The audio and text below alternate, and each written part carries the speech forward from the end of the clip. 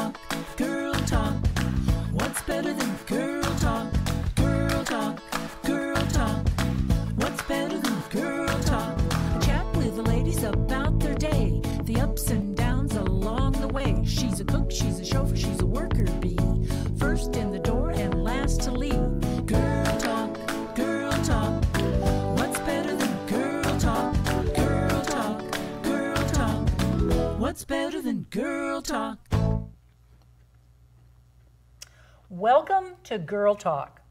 Girl Talk is a lively discussion of the day-to-day lives of women, their challenges, their obstacles, and their successes. It's a lively discussion about women that are doing wonderful things here in our valley, helping our community. And today we have two women that are running for office. So our topic today is women running for office in Jackson County. This is for the Jackson County Commission. And we have two guests. We have Lanita Witt. So if we could have a camera shot on Lanita. Perfect. And also our other guest is Amy Thuren. So these two ladies are running against two incumbents. And we talked about incumbents last week, didn't we, Carol? Yes, and I'm Carol Voisin. I'm the oh, co-host. Sorry, That's Carol. okay. You know, I have no problem. I'll just cry a See, little. I don't have my teleprompter today, well, and so I'm a little loosey-goosey. Right there. Well, that's okay to be loosey-goosey. So anyway, we have two guests and my co-host, Carol Voisin. Thank you. And earlier this week, I attended a forum where both of you were, and I would point out that neither of your opponents attended, nor one of the other people that's running, which is really discouraging. And incumbents have a tendency not to want to engage with their opponents, which is really an issue.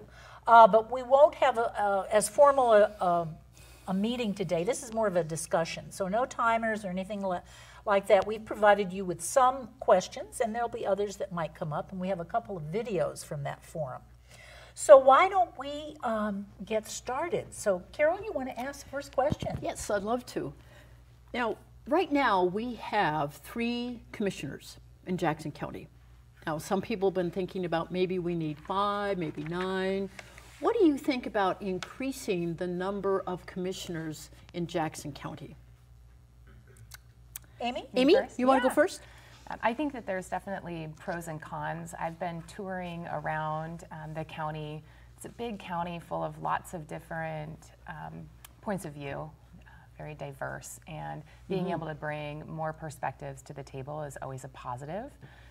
The one negative that people talk about is really that ability to have conversations that aren't in public meetings. So right now with 3, they are not allowed to have private conversations commissioner to commissioner because it's a quorum, and so it needs to be publicly noticed and transparent, and all conversations in public. So they all get together Tuesday, Wednesday, and Thursday to have meetings.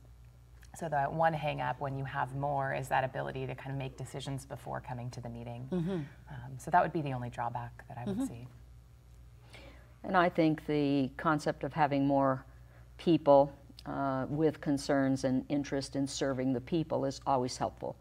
We need more brain power because there are so many different committees, activities, contacts with the working groups on city councils, more so than just attending the final city council meeting, but to really hear the nuts and bolts of what the city is dealing with. That would be great. That would be a great target. And with 3 people, you're really dividing multiple organizations and committee meetings among the 3.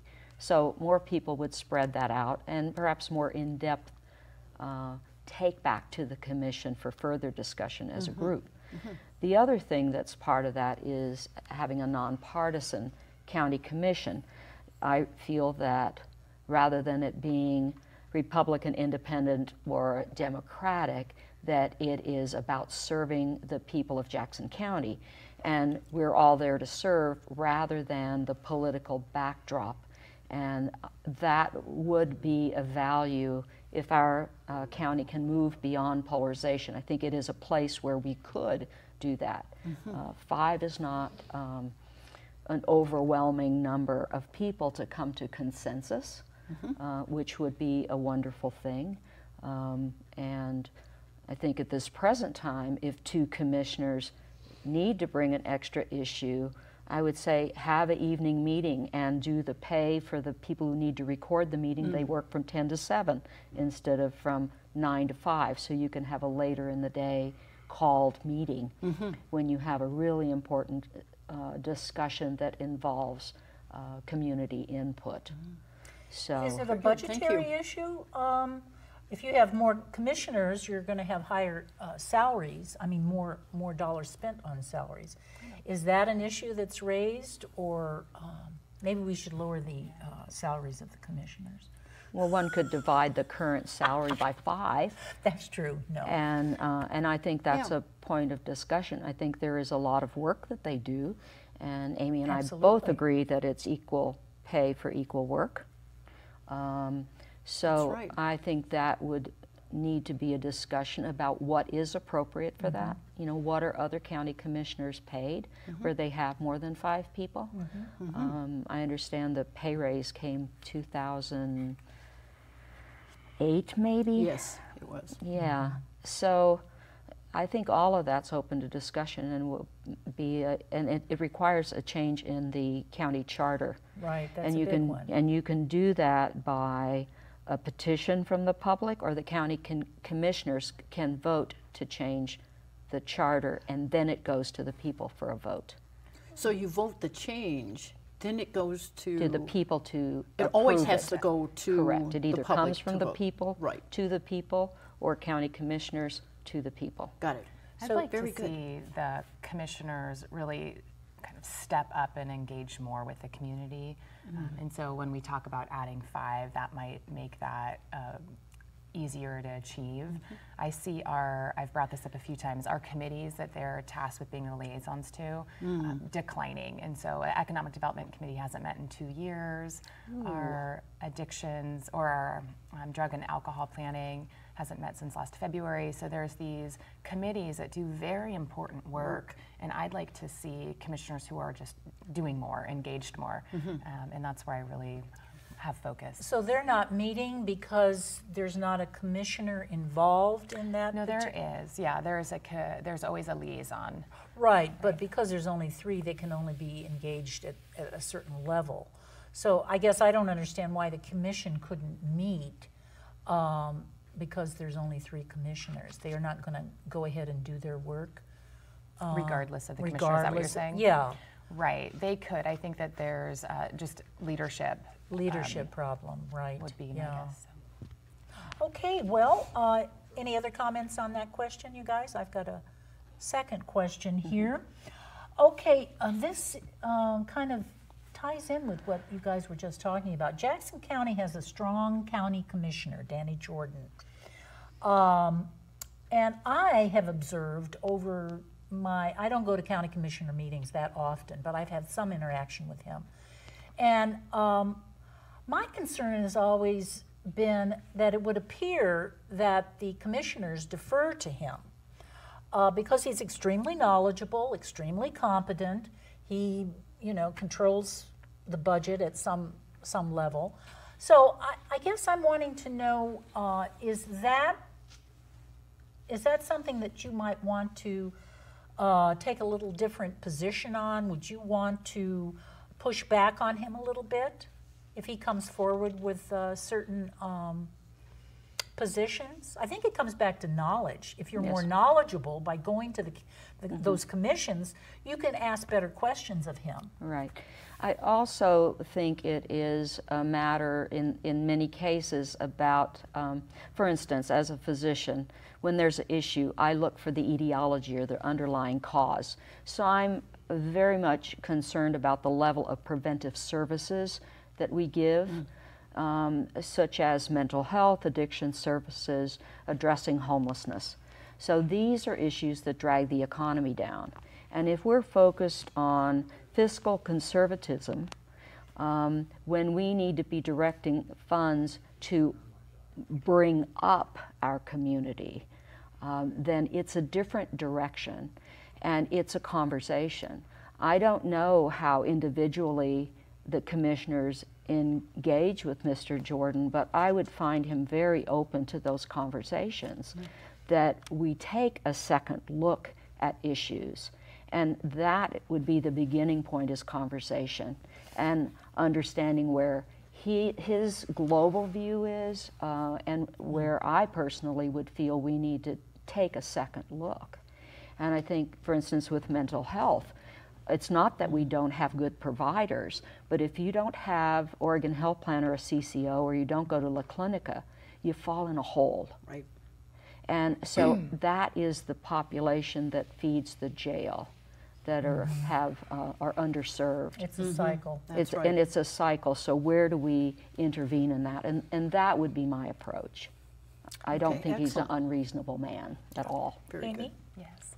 So I've spent the last decade working in nonprofits, where we do a lot around what the executive director, or the admin, and the board's roles are. And I think it's pretty similar in the county.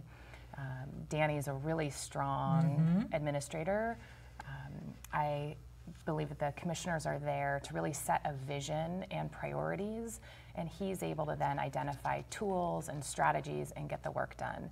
And when I've met with him, I do go to the county commissioner meetings and have met with him a few times, and that seems to be what his perception is as well, is really it's the commissioners can set the priorities and provide that leadership, and then he's implementing that.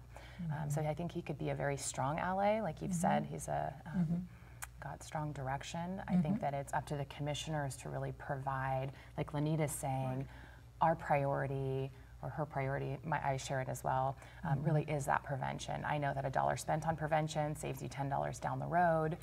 I think getting upstream of this jail issue and addressing mental health and addiction, and being able to prevent that before they end up in jail is a huge component.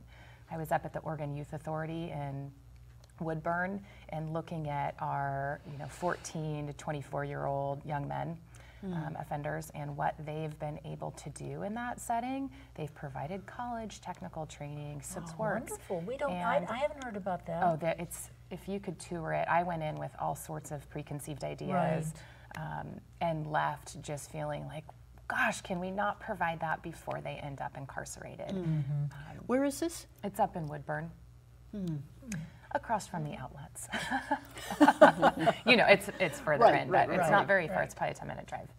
But what they're doing with rehabilitation is really outstanding. There's a lot of model programs out there, and if we, shift our priorities, I think that we could have a lot of impact. Great. Yeah. Well, I attended that forum, and I took some video while I was there. So if we could roll the first video, which I believe is a question that you received about Jordan Cove, and how the commissioners' positions are on that. So can we run that video? So here we are. Okay, you guys can look now. I want to add about how excellent The our Board of service providers Commissioners are, like Aaron. maintain its current opposition to the Jordan Cove Pacific Connector pipeline projects, and why?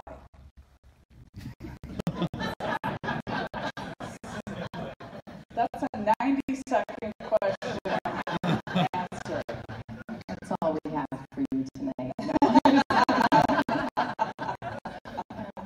Absolutely, they should continue. Based on eminent domain,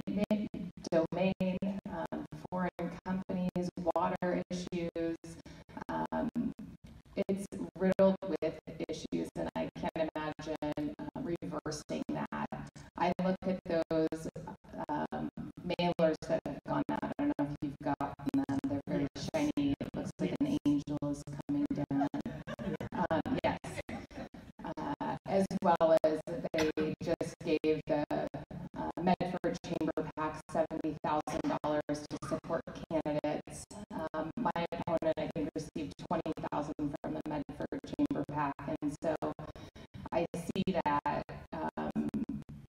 potential to continue shifting this conversation and reversing where we all agreed in the first place, to now create some area of dissent. So for me,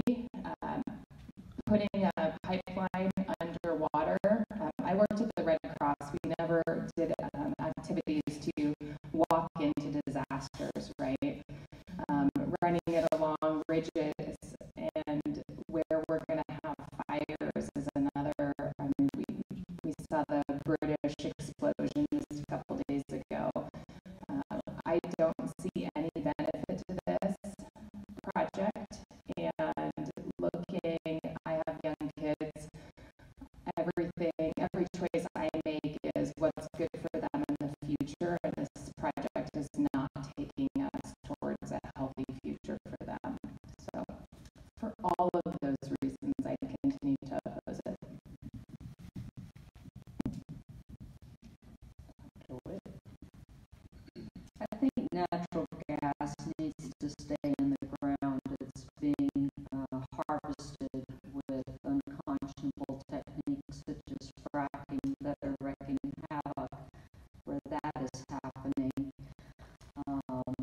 And I would think that we can get the same employment boost by putting water in a pipeline from Howard Prairie High Lakes and that open irrigation ditch so our water for agriculture is not contaminated with pesticides, herbicides, algae. And there's another pipeline that needs to come around from 4 Mile Lake that would also provide us with some hydroelectricity. That is a win-win pipeline put in by pipe fitters, local people, and if we have a leak there, it's water, it's not natural gas and explosion. And if it ruptures, we have a new river.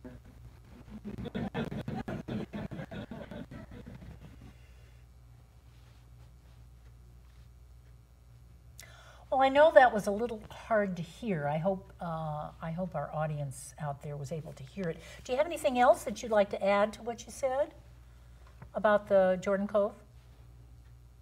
Well, I hope I said that I don't think we should pass gas under Jackson County, but, you know, Yeah. that. Okay, Don't Amy? think so. That it's a we're continuing to get pressure, right, by the company putting this in. I've got a shiny brochure after shiny brochure at home. Yeah. And that pressure is also coming in the form of donations to candidates. And I really just want us as a community to be thoughtful about, we've all agreed that we're opposing this in general, and to just really stick with that, and that there are alternative things that we could be doing, and that's really what Lanita was highlighting in that clip, Great. rather than the Jordan Cove project. And I also think climate change is something we really have to address. And this is a Canadian company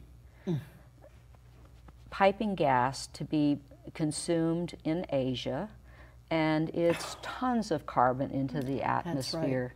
And the summers here and fires, it's a drought area now, and it feels like we would be doing something for a very short-term economic gain with a huge downside risk, both from leakage or explosions in a natural gas line, and the Canadian gas line had an explosion, fortunately not in a populated area, but you're not going to predict where the explosion's going to be. I would really love to see us continue to focus on what is sustainable and what in 30 years is still a good idea, and really put our eggs in those baskets. And so, do you have any ideas about that? I mean, the WISE project was one. Any kind of renewable energy, anything that we can count on still being a good idea in 20 years. Well, we're going to talk about climate change Well, in I'd like part to 2. segue into that. Well, let's take on our next question. It's like, no, I have to follow this. Okay, but be ready. We're ready. All right. The budget, Jackson County budget. Everyone likes to know about budgets. I especially love budgets. So can you tell us just what is going on with your rainy day fund, with your reserve funds? What's going on with those? They seem to be particularly large. Or is that by law they have to be as large as they are? Could you just explain those reserves and rainy day funds for me? So I, as somebody who's not a county commissioner yet, can probably, I can give you my perception of it. Great. I love budgets too. As executive director of nonprofits, I really love getting in and seeing what we can do. I know that when we put money towards projects, that we really are setting the priorities for whatever organization we're with. So as a county, when you do go through the budget, you get to see really where our priorities are. That's right. The commissioners are really, they have the most say in the general fund. And the majority of the budget really is in that sheriff, courts, public safety sector. But the general fund is where they get to do more prioritizing. How much is in the general fund? I couldn't tell you right now. Do you know the number? I don't know the exact number on that. What's the total budget? 340. 340 million A year? a year. So in regards to a rainy day fund, every organization should have one, right? So if there's a change bet. in any one of your income sources, that you're able to continue your sustainability. So general funds are super important. I agree with that. I disagree with using any program funds to put in your rainy day fund. So if funds are intended for one of your programs, I use my teacher example, right? So if each of the teachers at my school gets $100 a month for school supplies and they come back and say, I saved you $95 a month. My question is, well, did the kids ever do art? Did they do any hands-on learning? The point of providing good service really was in designating those funds to that specific item. And so I would be very careful in reviewing the budget to make sure that the funds are spent where they're supposed to be spent so that our community has the services that they need. And when I look at the Health and Human Service budget, about 10% is in prevention and the other 90% is you know, in taking care of issues. And I feel like that needs to be better balanced. Yes. I like to focus on getting upstream at the root causes. And so when I look at a budget, those are really the priorities that I'm after. So the rainy day fund should be intended, in my opinion, to prevent you from really scrambling if there is a income stream that dries up. And the rainy day fund is also called a reserve fund. Oh, they're one and the same then. Okay. There's a contingency fund that can be utilized In every budget? in department. anywhere. But the reserve fund is over $100 million, so it's about a third of the entire budget, and it carries forward every year. And then the contingency fund was mentioned with purchase of land recently, that it's $10 million in the contingency fund. So Of the general fund? Of the general fund, of the general budget. Right, okay. All right. And I know that, like, for instance, the roads department, within the rainy day or reserve fund, there is a portion, like 10, 12, 15 million if a county bridge collapses and you have to fix that. So that is part of what is the rainy day. Now, what part of the budget will be used when we have the earthquake? And we know that our bridges are at stake, and they're primarily county bridges. Is that money going to be used to get out there and put these bridges back up, or provide different ways of, is that what it's to be used for, the rainy day fund? When we have the earthquake and when all the bridges collapse? Cascadia earthquake, that's 75 years overdue. Yes, thank That you. one? That little that one. one, that Okay. little one, you know, that just, you know. You're bringing me back to my disaster presentations. from the Yes, Red Cross. great. I couldn't tell you if the county rainy day fund would pay for bridges. I really don't know if that's what it's designated for. It's not noted in the budget. But absolutely, we need to be prepared and have plans around that, and really look at what piece is the county's to repair, and make sure that we are prepared for that. So do the commissioners have the authority to direct the county administrator to take monies out of the rainy day fund and put them towards some other line item? Whose decision is that? I've never seen money taken out of the rainy day fund and back in. That's like your savings account. Well, I know, but sometimes you have to use it. And I'll plead ignorance on how Usually that you manipulation is. Yeah, usually you don't It's use in your rainy day contingency fund. fund. Yeah. And you Yeah. have enough in your I contingency would assume fund. that it would be approved, like brought to the Yes. board for Absolutely. approval. Right.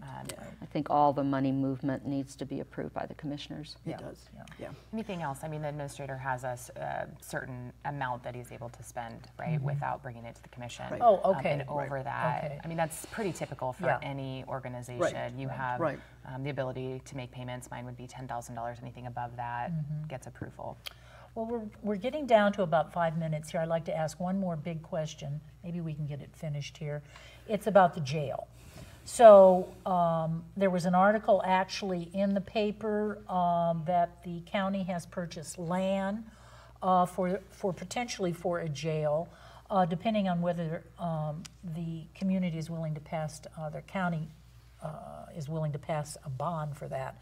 So what's your position? Do we need a 1,000-bed jail? If so, you know, or not?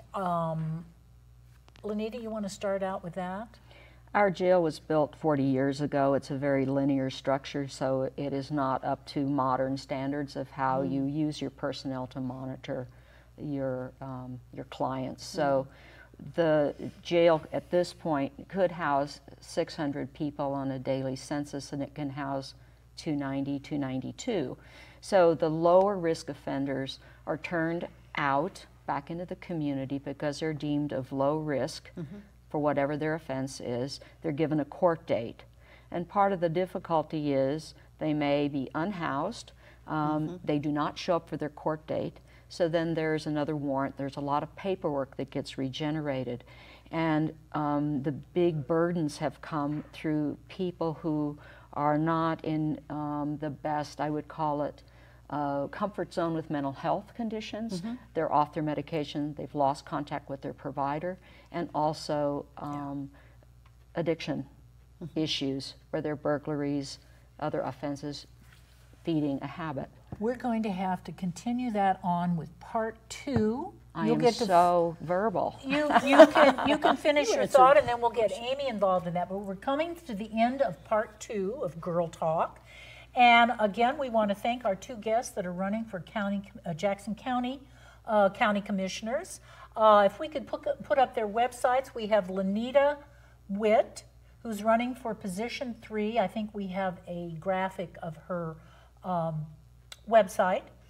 And then also Amy Thuren, who's running for position 1. Yes. So ladies, you'll be back with us in part 2, and Girl Talk is available on Saturdays at 3 o'clock and Thursdays at 6:30 p.m. on channel 115, is that right? Channel 15, excuse me, on Ashland HomeNet, and channel 182 on Charter.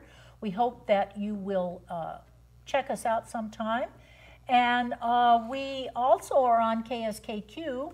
We will be starting back up on a radio show on 89.5 KSKQ in January, right, Carol? Correct. And Carol, you want to thank our... I would like to thank our volunteers, Wanda Borland, who's director. She also did graphics.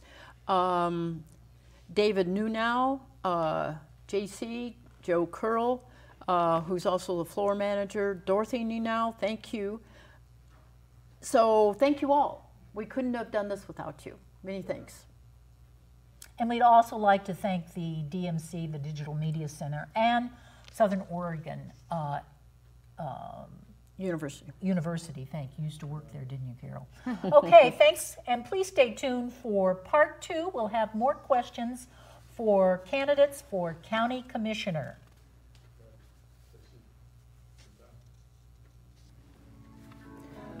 Word from Girl talk, what's better than girl talk?